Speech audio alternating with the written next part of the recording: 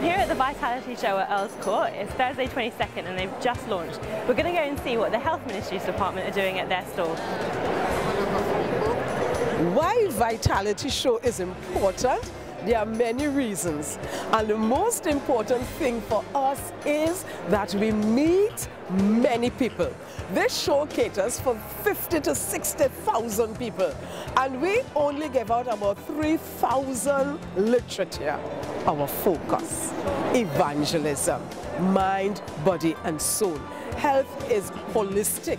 So we are not only thinking of the physical component, we are thinking of the spiritual component as well.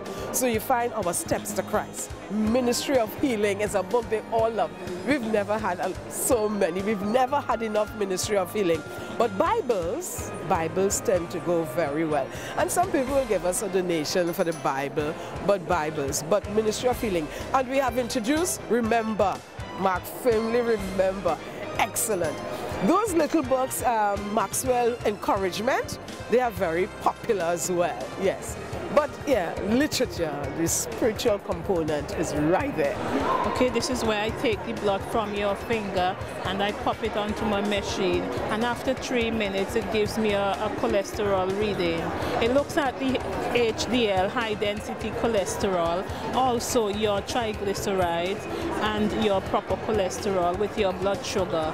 And we advise persons accordingly based on the results that we've derived from the test. Usually people would come from the other different tables with their diabetes problems or bowel problems, or to lose weight, or they're not drinking enough water and want to find some various advices on what to do. So they just come to this table so I can help them out, yes, because I'm a diabetes specialist nurse. Right. Sometimes they've come, they might be on medication, or they suffer from high blood pressure, which is hypertension. That's the medical name for it. And the thing is, once you've had your blood pressure down, it's best to take more than one reading. For the first reading doesn't always, because sometimes you're nervous, you're excited, you've never met us before, and you need to be relaxed. If it's very low, your blood pressure, it could tell you you're anemic or you haven't eaten. So there are lots of factors in blood pressure. You meet different people of different illnesses, different problems. So from the NHS, this gives me a better idea of understanding what they need. So therefore I'm able to show them these things because I've got like visual aids, as you can see on the table, so it makes it easier, go through the digestive system. So I use something like this. Okay. The digestive system, the villi, to show them if they eat, you know, what happens and the amount of water they need to drink. What's this? This is to help them to see after eating a great amount of fat, what happens to that fat in the bloodstream. Okay. Because after a while, you know, without it being controlled, you have it, you know, sticking on the arteries, and then I use this one as well. Okay. To help them. That's right, fat builds up.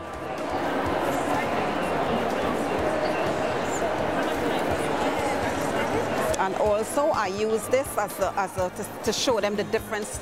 This is 1 pound and this is 5 pounds.